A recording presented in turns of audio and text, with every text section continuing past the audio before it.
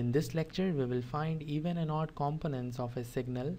Any continuous time signal can be represented as sum of odd and even components.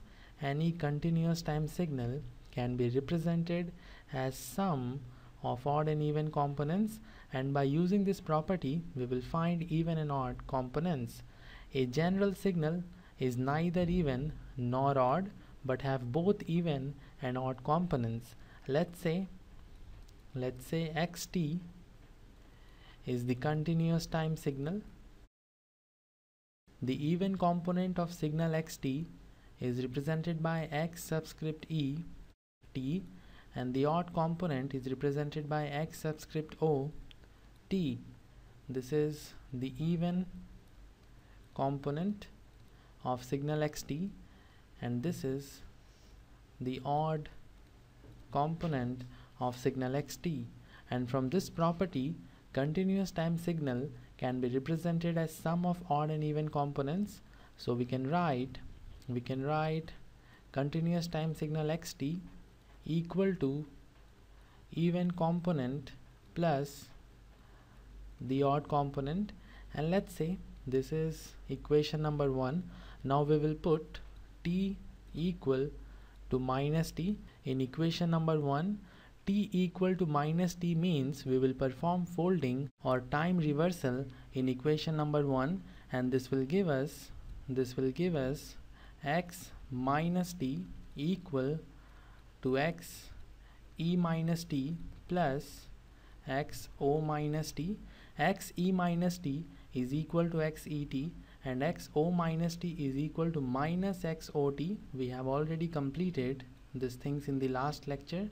So x minus t is equal to x e t minus x o t, and let's say this equation is equation number 2, and by using these two equations we will find even component and the odd component of continuous time signal xt.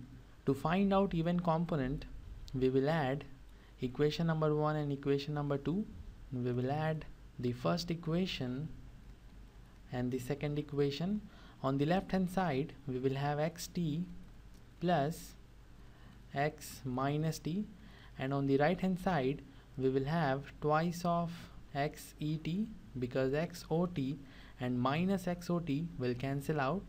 So x e t, the even component, is equal to 1 by 2 inside the bracket xt plus x minus t.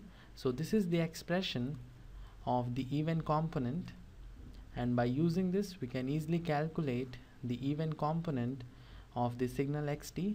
Now we will find out the odd component, and to do this we will subtract equation number 2 from equation number 1. We will subtract the second equation from the first equation, and this will give us xt minus x minus t on the left hand side, and on the right hand side we will have twice of x o t. Therefore x o t, the odd component, is equal to 1 by 2 inside the bracket xt minus x minus t.